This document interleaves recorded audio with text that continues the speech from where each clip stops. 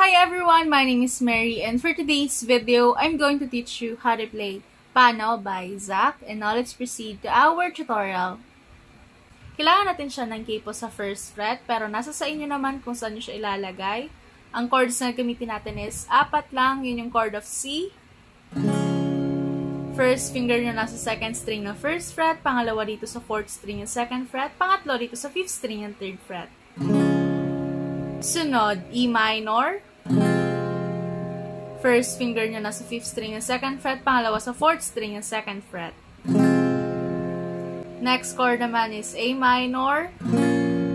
First finger nyo nasa second string ng first fret, pangalawa dito sa fourth string ng second fret, pangatlo dito sa third string ng second fret. And lastly, F.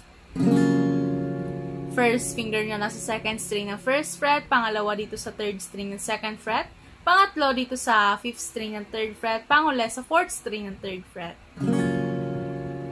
Meron tayong dalawang strumming pattern na gagamitin. Yung una is down strums lang. Tapos yung isa naman is down, up, up, down, up, up, down. Isa pa. Down, up, down, up, down. Ang chord progression natin sa verse tsaka sa chorus is C, E minor, A minor, and then F. Giliw na dirinig mo ba ang iyong sarili? Nagkakabaliw, lumalabas sa iyong bibig. Alam kong uto-uto ako.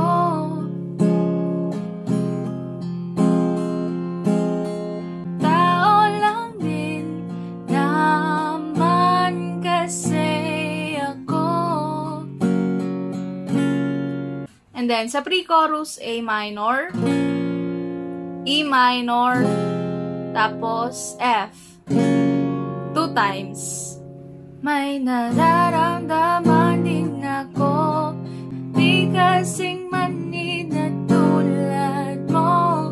Alam kong sana'y bumitaw ang isang tulad mo. Lalayo na ba ako? And then chorus, paano naman ako nahulog na sa'yo?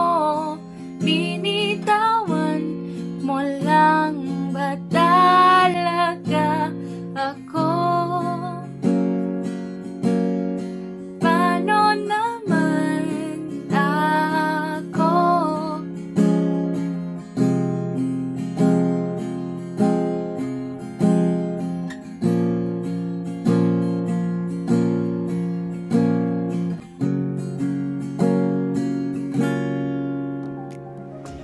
That is all for today, everyone. Thanks for watching, and I hope natutunan ulit kayo galing sa akin. Please don't forget to subscribe, like, and click the notification bell to be updated every time I post a new video.